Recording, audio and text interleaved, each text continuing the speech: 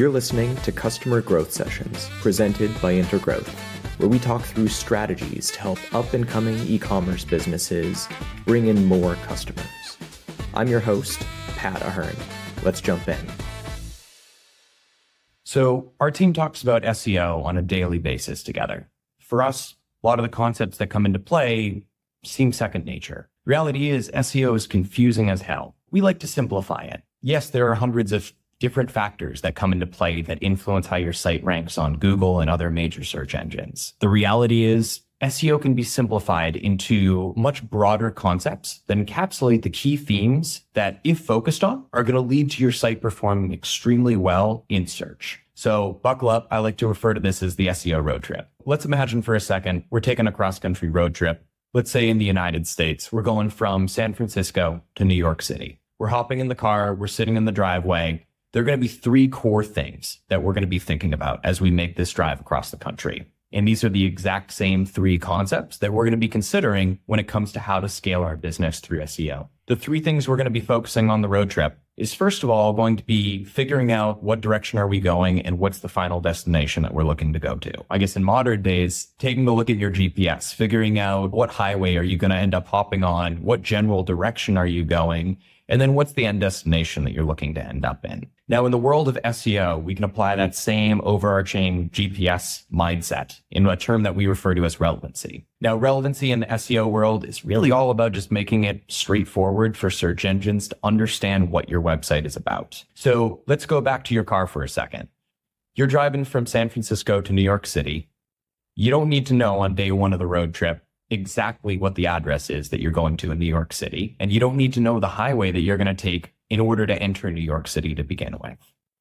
What you do need to know is you need to know that you're generally going east, and you need to know which highway you're going to hop on to start the road trip. So similarly, in the SEO side of things, with relevancy, we don't need to figure out every single detail from day one of building our website. In fact, if we're sitting there too long in the driveway trying to program our GPS, we may see that some things change over the course of the time it takes us to get all the way to that end destination, and we need to reprogram things anyways. Our belief is you're far better off if you're working with a brand new site or at the very beginning of your road trip, instead starting out by programming the core relevancy elements into your website to begin with, knowing that a lot of this is going to change as your business evolves. So some of the key elements that come into play with relevancy are going to be what you'll hear as the traditional on-page SEO elements.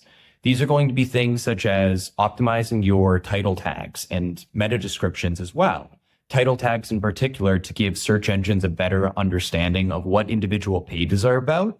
Meta descriptions to make it easier for users when they see your page in the search engine results page to understand what to click on. Other elements that are going to be key coming into play there are going to be URL structures that you use for individual pages on your site. Header tags, so H1 through H6 tags that you're choosing to use on each individual page. Copy that you're actually putting on the web pages of your site. And that in particular is really going to come into play when it comes to the blog topics that you're choosing to write about and how relevant they are to your overarching business themes that you're looking to rank for. So second core area is when we're starting out the road trip, we definitely need to make sure that we have some gas in the tank. If we don't have gas in the tank, we're going to end up having a really miserable trip pushing the car to the gas station until we can fill up the tank and actually start hitting the highway. In SEO, we have a very similar concept in the realm of authority. So with authority, we like to say that this can be really simplified into how trustworthy are you in search engines like Google. There are a lot of things that have evolved in the past couple of years with Google's evolution of EEAT and then some other areas. But ultimately, authority can be thought of in terms of how trustworthy are you to search engines. The more authoritative you are, the faster you're going to be able to go on the highway. We can think of it as the quicker you're going to be able to get a brand new web page to rank on your website. So some of the key things that are going to come into play with authority are going to be doing things like getting other high quality websites to link back to you. If you are a local business in particular, so let's say you're a business that is focused on getting a lot of foot traffic to your physical store. Or similarly, if you're a business that is just really reliant on customers within a specific geographic region, whether it be your city, your state, one of the big things that'll come into play there is the quality and quantity of total reviews that you have from all sorts of different local sites, whether it be Yelp, Google My Business, you name it. So in terms of authority, best places to start out, if you are a national brand, focus on getting high quality sites to link back to you. If you are a local business, focus on getting better reviews and getting more reviews from your customers on a regular basis. And for both parties, especially now in modern day SEO, what's becoming increasingly important is showing other signals to search engines that you are an expert when it comes to areas in your specific industry.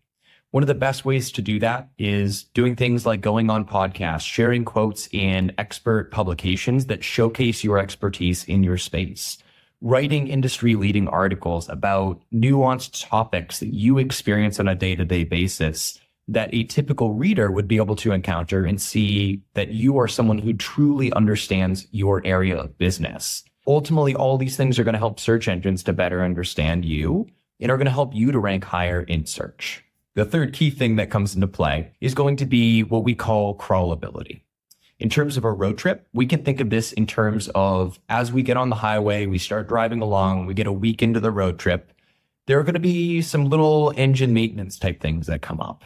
At first, it may start out with a couple thousand miles in, you're needing to replace your engine coolant, you're needing to add more oil to your tank. All these things are going to be certainly scaling up over time when you get into things such as needing to change your timing belt or your timing chain and much more. Similarly, with your website, when you start out, your site might be in a really good starting point. You might have worked with a really great web developer. They've built your site and put it in a great standing for the amount of traffic that you're currently seeing. As your site scales and as time goes on, though, your site is going to start to show signs of wear and tear. And there are going to be things that need to be done in order to routinely maintain your website, let's say.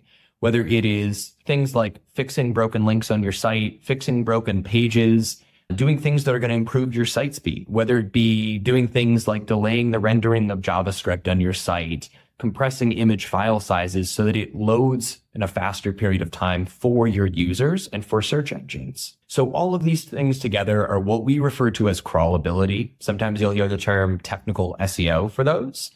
We like to say this is all about making it really easy for search engines to navigate their way through your site.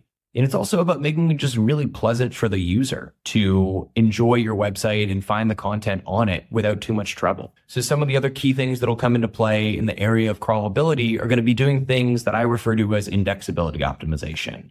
Really just making it straightforward for search engines to understand what are the core pages on your site by creating a sitemap file, and then doing things like updating meta robot settings in your robot text file so that you're making it easier for search engines to understand which pages should and shouldn't be indexed, and then which pages should be crawled or should not be crawled as well.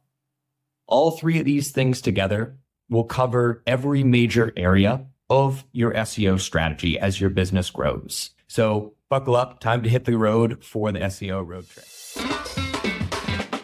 Thanks for tuning in to Customer Growth Sessions. If you found it helpful, subscribe and give us a review. It helps us to grow the show.